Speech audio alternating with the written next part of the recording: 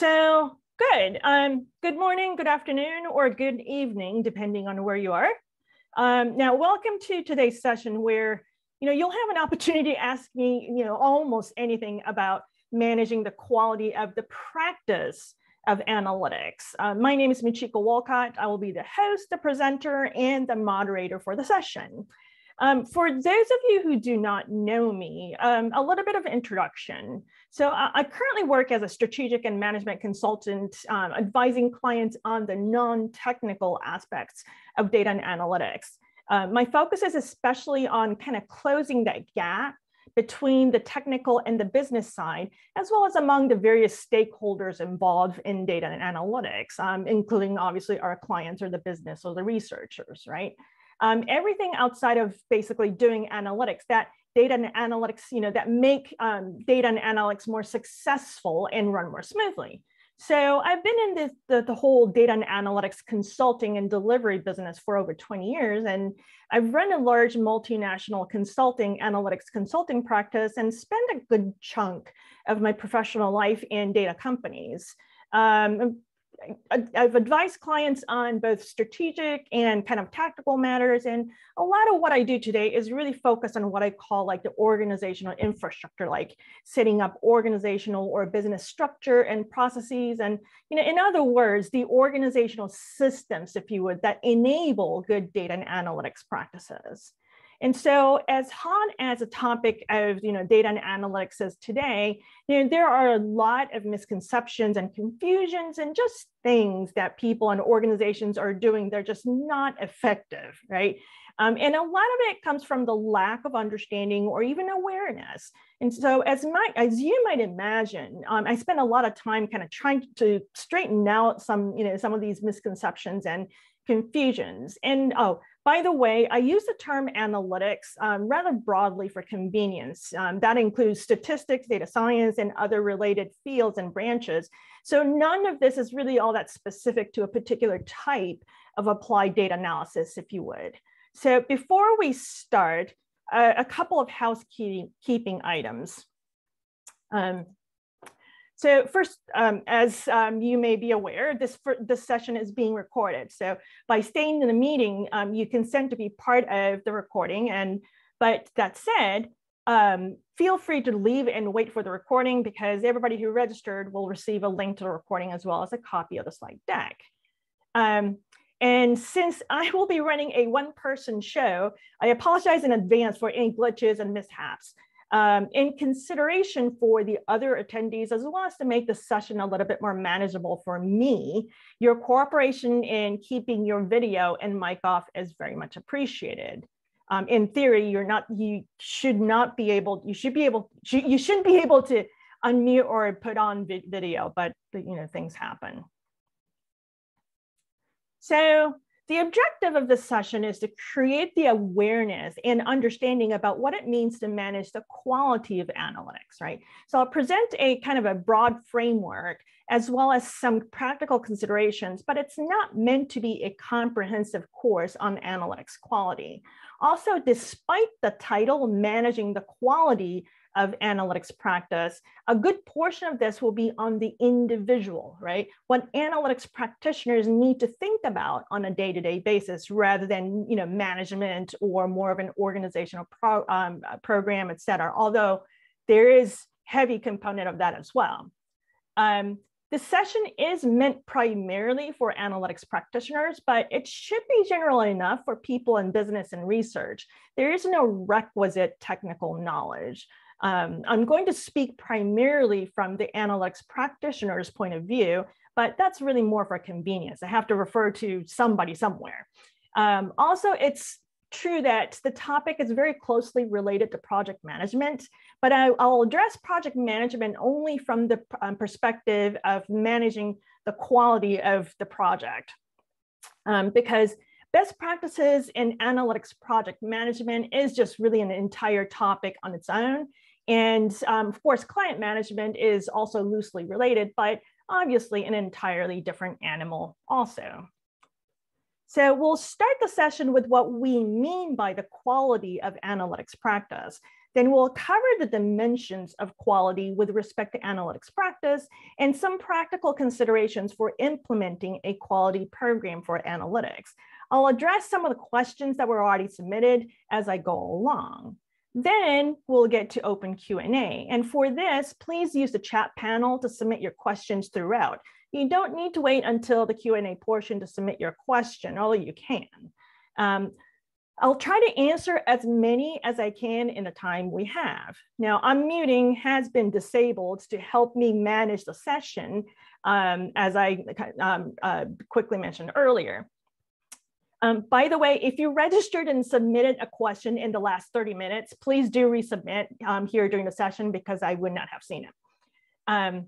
And of course, we have participants and listeners and watchers from all over the world. And so you can submit your question in English, Spanish, Portuguese, or heck, even Japanese, I suppose. But the answers will be in English. And if you speak some other language, I'm sorry. So, okay, let's define the quality of analytics practice. What do we mean by that? We think a lot about using analytics to improve the quality of something else, right? We'll measure something, or we'll see how much variability something else has, et cetera. But we don't really talk much about the quality of the analytics themselves, or the quality of what we do as analytics practitioners. And when we do, it's either like way too vague or way too narrow, excuse me. And again, we're talking about the quality of what we do rather than using what we do to assess the quality of something else. Now, most of us want quality in what we do. It's for the pride of workmanship or for our own reputation. It's the right thing to do and so on, right? But quality is also incredibly hard to articulate. You just kind of know when it's there, right? And in fact, people often try to implement analytics quality programs, but they don't really go anywhere because they start with what quality notionally looks like, not with what quality actually is. And of course, we're all responsible for quality of our own work, what we do, right? Now, there is some precedent for formalizing the idea, especially in the official statistics domain, but they kind of tend to focus on the statistical output rather than on the practice of statistics. And often they have very limited applicability. As an example, Eurostat, right, has papers on statistical quality, but their focus is really on the quality of the statistical output, which is really only a part of the broader statistical practice. And also they're specifically on official statistics, and their QA framework is really largely institutional. So we need something a lot broader we can use in our own individual and organizational practices more generally. Now, even from the questions that were submitted already, it's kind of evident that analytics practitioners tend to focus more on the technical aspects of producing a more technically precise output. But the quality of what we do is a lot broader than that. So we'll see some aspects of this in a little bit. So let's start with what quality is, right, in air quotes. Take, for example, the definition of quality by the American Society for Quality, and this is just an example. The characteristics of a product or service that bear on its ability to satisfy stated or implied needs, or a product or service free of deficiencies. Okay. Now, either way, it's about meeting some set of criteria or standards, and the definitions by other established quality experts and organizations are actually quite similar.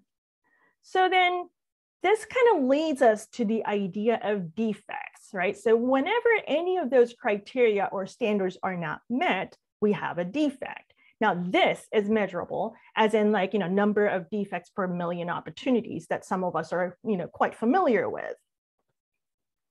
Then fewer the defects, higher the quality, right? So you don't have fewer blemishes, you don't have any thing that's noticeable, et cetera. It's perfectly smooth, if you would, then higher the quality. So then you can kind of look at it as the quality as the absence of defects, or fewer defects, those kind of things. So then what is the business case for quality? We keep talking about it, and we keep talking about us wanting to do it and so forth, but what's the business case, right? So the most obvious one is risk management. So a defect usually has some negative consequences, right? So eliminating them will reduce the associated risks. And this includes things like, biases, and could even have ethical implications, which can get quite scary. Now, since each defect is an erosion of value or effectiveness, then eliminating defects allows you to get more out of analytics. Also, fewer defects over time mean more trust and confidence in the analytics, especially by those who consume the analytics. Now, that sort of leads to better use of analytics. This is really more about the human side, right, of how we work with our the consumers of analytics, our clients, and the business and the researchers. And finally, the quality of analytics has a big overlap with analytics governance, but this is an entire discussion in itself, and we won't have time to get into that, but it definitely is an element, has an element of analytics governance to it. So, we tend to assume that we don't make errors. We're analytics people, we're statisticians, we're data scientists, we are fully trained, et cetera, right? And we sort of don't really think about how, we don't think that we make errors. But every time I have the opportunity to implement a full-on analytics quality program, even the most senior people are just super surprised at the number of defects that get identified. It's funny because, as much as some of us say that we're detail-oriented, like, you say that in job interviews, right? That doesn't really mean that we are defect-free. And in fact, we produce many more defects than we ever realize. So there are two primary dimensions to how defects happen. The first is really competency. Do you know your stuff? And then the second is intent. Did you mean to do it? Now, if you're competent and you meant to do it, then the defect is intentional. And of course, the worst case of this is sabotage, right? But in most cases, it's really legit. There's a good reason, and you just need to justify and document it. Now, if it's intentional, but you don't know your stuff, then you have a competency gap. You need to do something to close that gap, right? Training, et cetera, right? Learn more stuff. The vast majority of the errors are produced by people who really know their stuff, but did not mean to do it or forgot why they did it in the first place. And if you don't know your stuff and you didn't mean to do it, well, I don't know what to say about that. But now, there are other things that influence how the defect happens, like, do you mean well, or do you even care? One of our biggest complaints about quality is really centered around the quality of the data. I want to make clear that this is not within the scope of this talk, despite what you may think. There is already an entire discipline with various certification programs around this topic. So the data management body of knowledge, for example, is one of the widely accepted industry standards. Now, if you've been to one of my data management sessions in the past, you may recall that we have done a broad kind of overview of all this. So data quality is not in scope of this talk, of this chat. But I do want to introduce the idea briefly, strictly as a motivation for ourselves. So although there are variations, the dimensions of data quality are fairly well defined.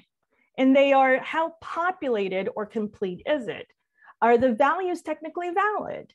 Accuracy, are there errors? Consistency, are the values consistent across? Integrity, is the data coherent? Does the data reflect the timing of interest? Uniqueness, is there any duplication or fragmentation? And finally, does it reasonably reflect the reality? So at the risk of upsetting some analytics practitioners, with some exceptions for us analytics practitioners, data quality is a dependency and a constraint. It is not what we do. I say that because I have already upset some people by saying this, but I also know that many people are not really aware of the scope of data management, especially in today's world. And I insist that analytics practitioners depend on and are constrained by data quality because of the world we live in today, if not, even before. But data quality is not the objective of analytics practitioners. That's one way to put it, right? But data quality is a key objective of data management practitioners, not necessarily analytics practitioners. So keep that in mind. Now, if anybody is interested more in the data quality topic, I'd be happy to talk offline. So it's such a big topic. We can, however, extend the idea to define our own set of dimensions, right? So first and foremost, is the analysis design and execution appropriate for the question or the need? Now, this includes things like data selection, the sampling design, the analysis approaches and techniques, et cetera, right? Defects here can really cause bias or even irrelevant results and have obvious implications, even if you end up doing everything else completely perfectly, right? Second, is everything clear and free of ambiguities? Now, this includes things like definitions, methods, logic, and steps, et cetera. Consistency. Is the analysis tool and system agnostic? Does it produce the same result every time you run the same thing? So a common counterexample here is like using a variable seed for generating random numbers and using software-specific functions. Can you trace the lineage of the entire analysis from start to finish? Now, this may be documented as flowcharts, for example, or timestamps of outputs or logs can be a proof that you ran the script in order. Now, a common trap that I see actually quite often here is when you try, when you run your scripts interactively, right? You can highlight certain parts of the code and just, run just that part, right? I cannot tell you how many times that has caused things to be kind of untraceable and even produce wrong results because things just sort of executed out of order. So if you're doing a lot of interactive stuff, make sure that you have a final run that's clean and guaranteed to be in order from start to finish.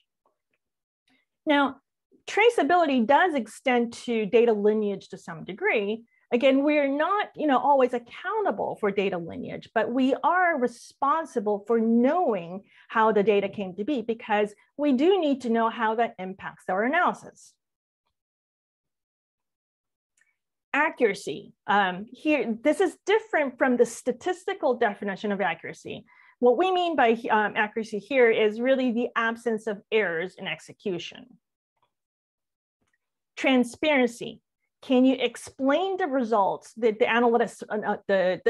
analysis result, or the analytic itself? Is everything about the analysis clearly documented so that another person can understand from start to finish? Completeness. Is the logic free of gaps? Have you considered or accounted for everything that matters? And last but not least, justifiability, right? Do you have a defensible reason for everything? This isn't necessarily about the best choice, but the choice you make has to make sense. So what are the risks, dependencies, and limitations of your choice? So a failure in replicability, and reproducibility should have defects in at least one of these dimensions. Now, there were a handful of questions that were submitted around documenting projects. Documenting is really hard, right? Now, obviously, some cases require a lot more formal documentation than others, but in general, we tend to get super hung up on the form of documenting, and we let that stop us from documenting at all. Now, the hardest thing in documenting is starting. It's much easier to react to something that's already there think how much easier it is to, review a document somebody else wrote rather than to write one from scratch. So what needs to happen here is sort of mentally reframe what it means to document. Find a way to create something for you to react to yourself. The key to documentation is to make it as easy as possible for you to document. So there are any number of things you can do here. As simple as I've always kept a running notes document where I would just dump everything, every thought, every comment, emails, messages, and meeting notes, et cetera, any random thoughts that I have into a single Word document, which admittedly, yes, can get quite messy, but guess what? It's searchable, right? It's basically a poor man's wiki.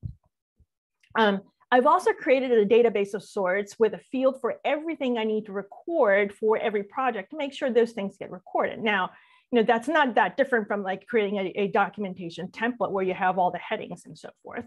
I've also recorded myself, then generated a transcription because sometimes it's a lot easier for me to talk than to actually type things out. There are some tools that do that. I'm also kind of working memory challenged. So when a thought comes up while I'm out there, then I need to go document that or look at it or whatever. I just take voice notes on my phone and then, transcribe that later. The point is just make it as easy as possible, right? There's any number of things you can do. And, some things are going to be more accessible or easier or more natural to you than others. Then it's just a matter of putting some structure into all the stuff you've collected. And then you can put any level of formality you want after that.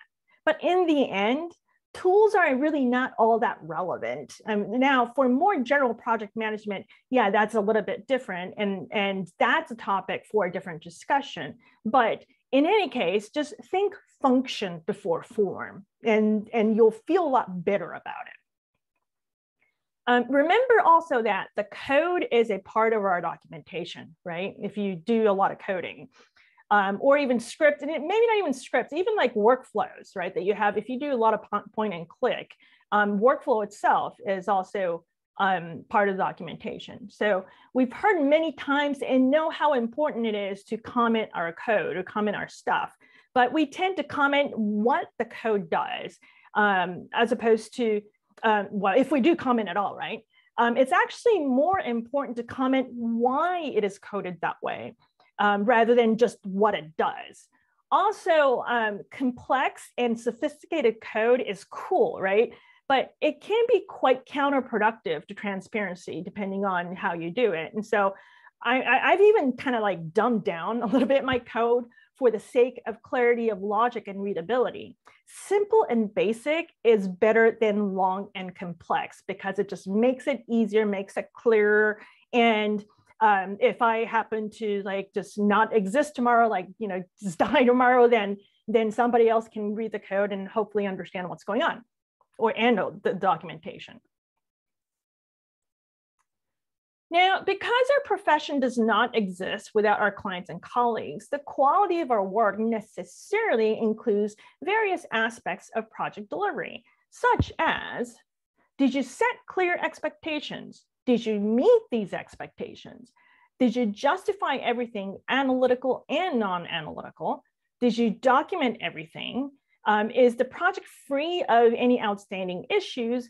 And finally, does the client agree that all expectations and requirements were met? Now, this is different from the softer aspects of client management, but all these are within the scope of the quality we have to manage. Now, quality management is a life cycle, and while there are variations, it generally consists of these components. The first is quality planning. You define how you're going to design quality into your product. The second is quality assurance. And so this is about the methodology and the tactics to reduce defects as you execute. The third is quality control, making sure that you've done what you needed to do. So this is kind of basically inspection, right? If you do quality planning and assurance well, that is, if you design and execute well, with quality in mind, then quality control just becomes a little bit more straightforward. And in fact, it can be quite straightforward. And finally, quality improvement, which we can think of as like post-launch or post-publication, right? Now, it's true that quality assurance and quality control are often, as terms, right, often used interchangeably. And some people even define it the other way around. Now, what you actually call them isn't really all that important, as long as you understand that there are 4 components. For the purpose of our discussion, we'll just stick to these definitions here. So let's map this to what we do as analytics practitioners. So here is a typical analytics project lifecycle. Even if your practice doesn't explicitly have these stages, you can still view even a single consultation as a microcosm of this lifecycle with the same concepts. So the discover part is typically, we're talking about the pre-project stage, and so we'll put that aside for now. Quality planning happens primarily in the design stage. It kind of makes sense, right? You design the analysis and the project, therefore how you're going to plan and design quality into the analysis and the project. Quality assurance is executing the project and analysis in such a way that you reduce defects. This is actually as you go along doing it, right? It's how you do the project. So it spans from design to development all the way down to deployment. Now, there are methodologies, standards, best practices, et cetera, that helps us do exactly that. It's important to define and standardize practice. Now, we, as analytics practitioners, we tend to argue that, well, you don't know until you know this or the other thing, whatever. But you would be surprised how much you can standardize, not just routines and macros, but the general approaches and the steps in how you go about doing things. Now, quality control makes sure you've done everything you're supposed to do. So it may consist of things like checklists, reviews, and audits, right? Even design has a doing aspects that can be inspected. And so, but interestingly, whatever notions of quality we have held about analytics projects are usually focused on quality control, especially in form of peer review. I'll get to this in a little bit. Now, quality post-launch has 2 parts. The first is the quality maintenance in the ongoing application and maintenance of the analytic itself, right? So that has to be kind of maintained and sort of monitored and so forth.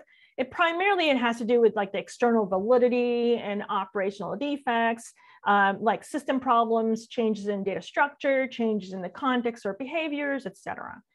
The second part is the improving the system of quality of analytics, right? Or analytics practice.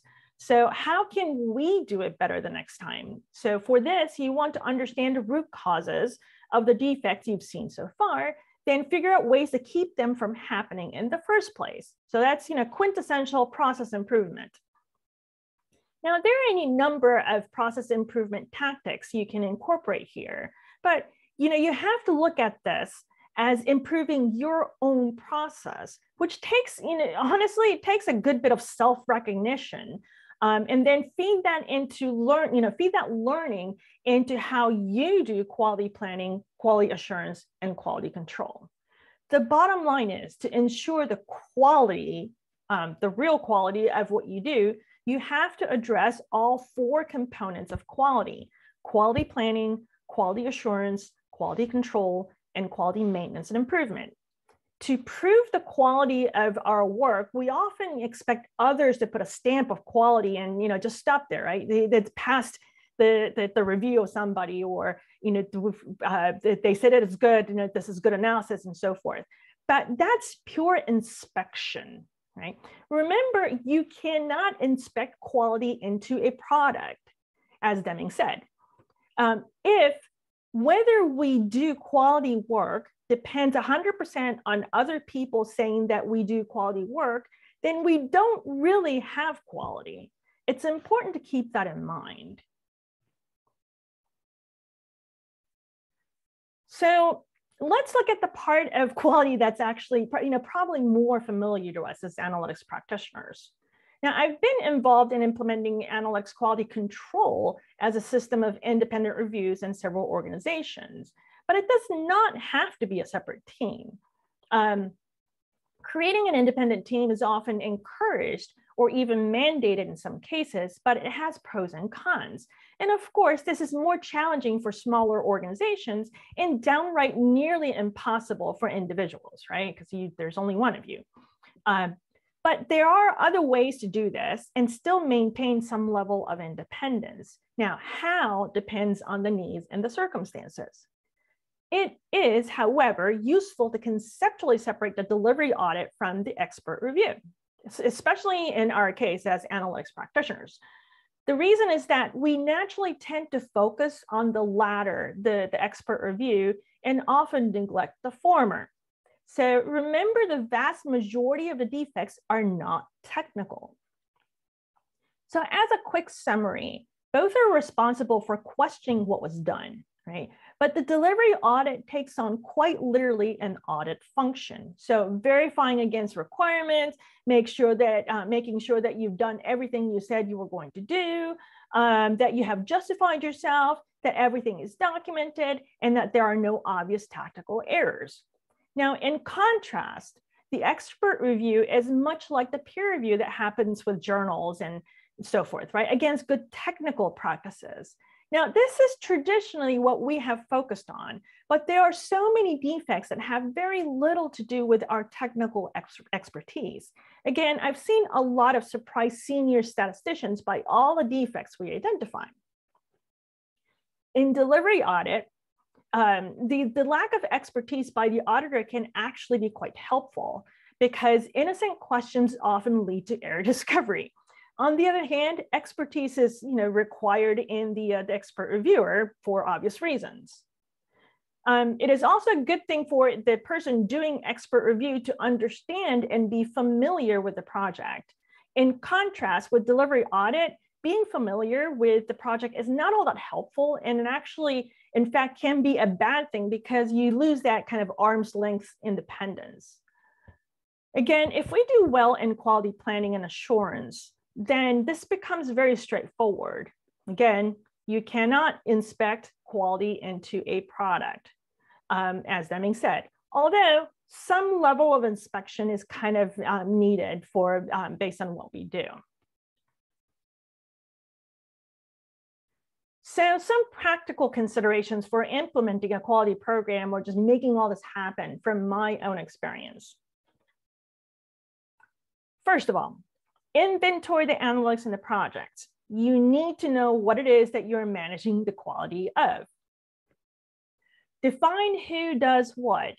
Will you have an independent team or independent analysts within the same team? Who signs off on what?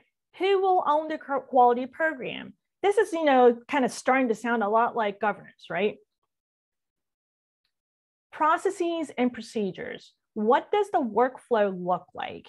You'll also need standard operating procedures. Now, this isn't really about micromanaging every task, but rather about defining a common flow of activities to make it a lot more predictable.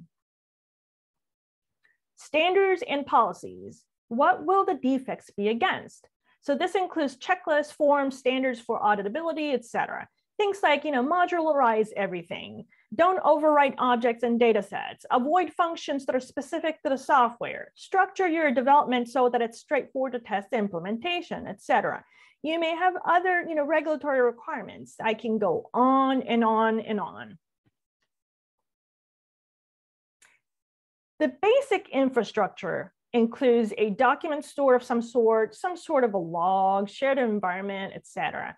If you productionalize your analytics for your organization, then you're going to need a test environment with a large controlled data set beyond just unit testing. I've seen a lot of organizations just stop at unit testing, and I can tell you from experience that that doesn't cover everything. There are so many ways that errors can happen, and looking at just a handful of cases, even if you make them to cover specific scenarios, just cannot come close to covering the universe of errors. In a couple of places, we used to require at least 100,000 independent cases This was for kind of mass testing, but even then we'll come across like 1 or 2 errors that shouldn't happen. And so then we have to go fix it. So it's unit testing has limitations for the purpose of discovering defects.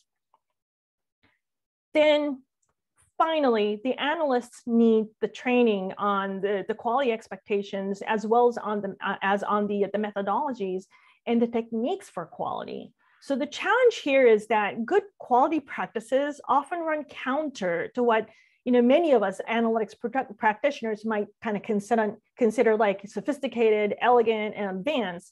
So we need a bit of a shift in mindset. All individual analysts really need to understand quality assurance, what we do as analysts on a day-to-day basis to create quality from within, and not try to, again, inspect quality into a product. I've seen a lot, and there's so much more, and obviously this is just the tip of the iceberg. So before we go on to Q&A, you can check out what else I have to say on my website and sign up for future email updates and so forth. I try to do one of these sessions every so many months, every few months. You can follow me on LinkedIn, Twitter, Facebook with that. I'm happy to take on any questions and comments. So if you have any questions or comments, please do type in the chat box, and I'll try to address it as much as I can.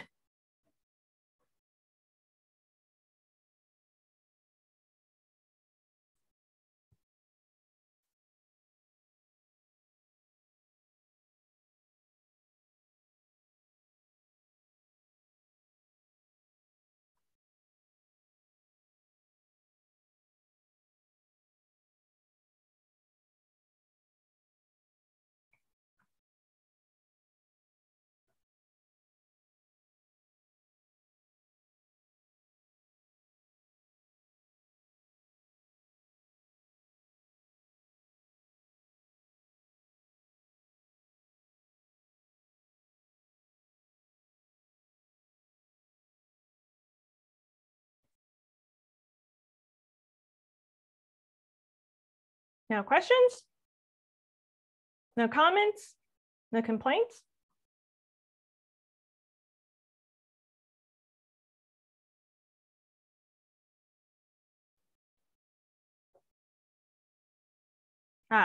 Expand on the difference between quality assurance and the other one that happens in parallel.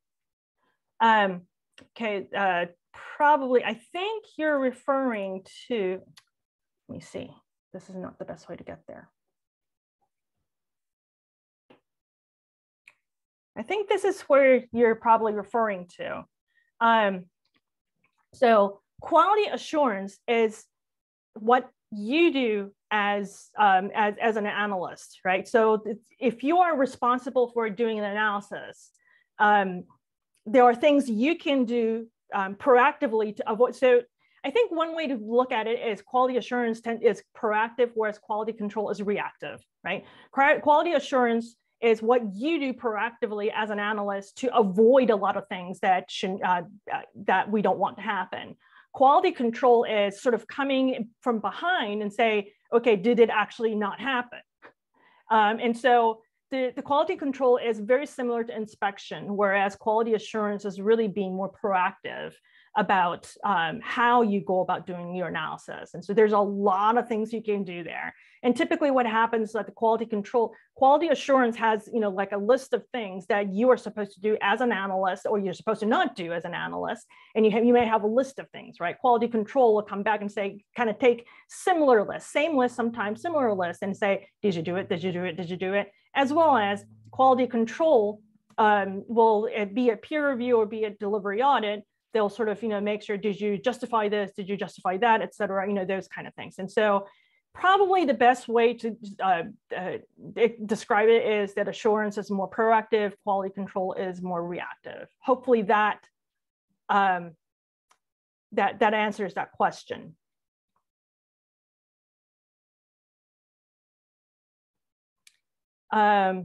Next comment. see, comment question. The model, could you say it's like difference between model design versus model assumptions? That the checking model assumptions.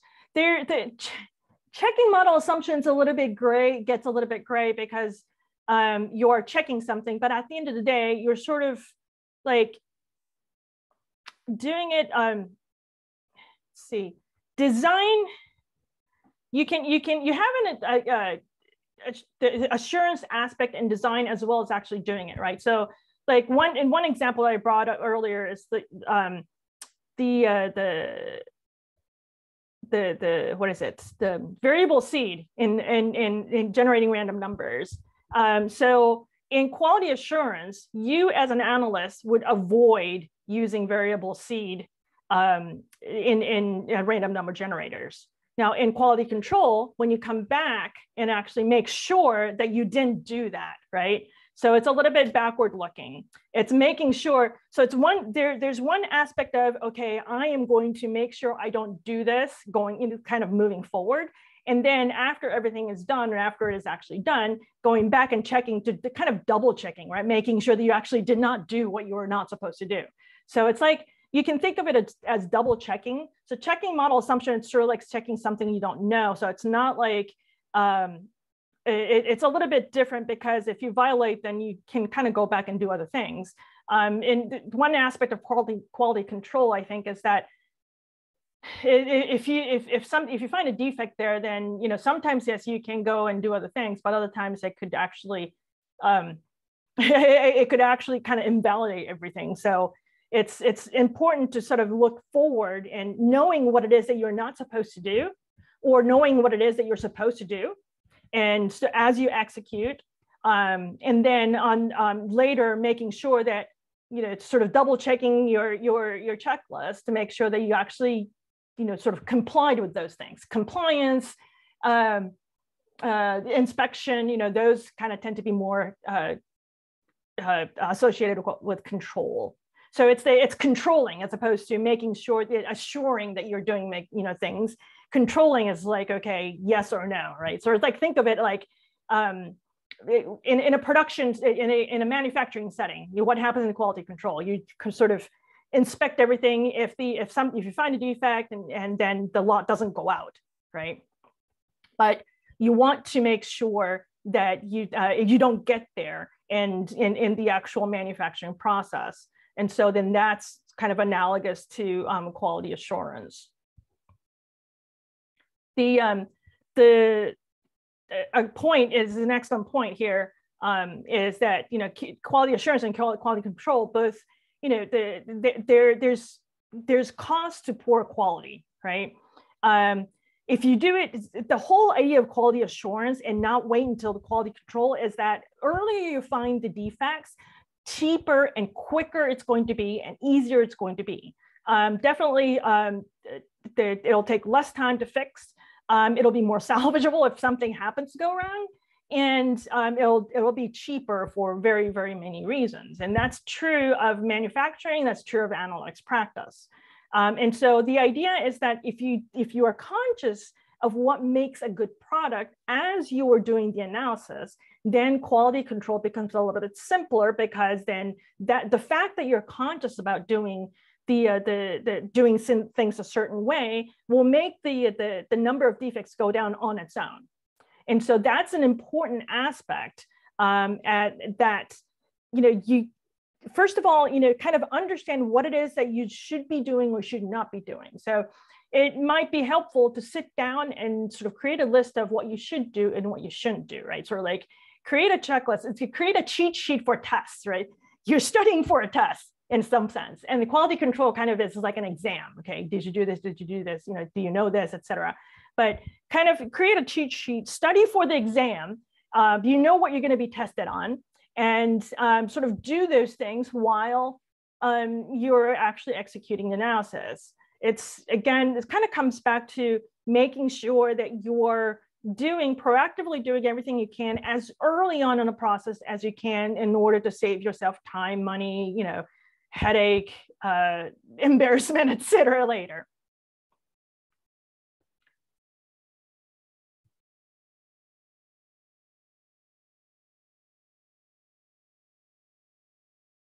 Any other questions or comments? Hopefully that makes sense. I think it's like, it's helpful to think of it even in the manufacturing terms, right?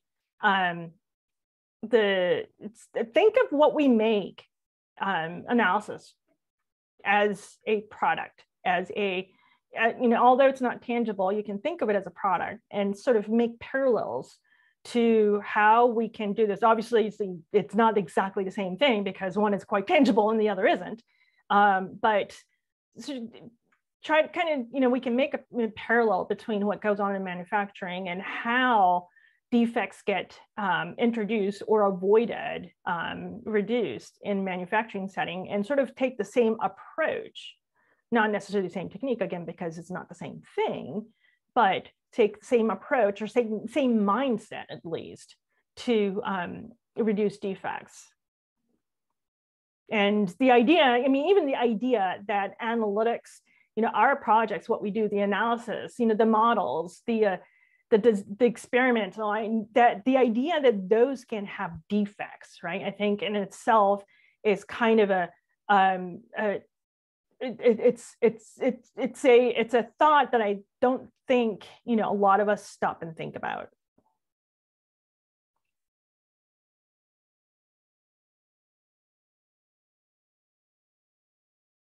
Anything else?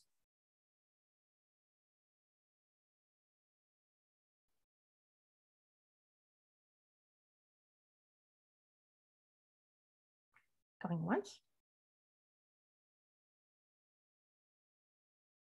Going twice. Well, thank you very much. You will receive, like I said, a recording as well as the slide deck. Please, feel free to circle back.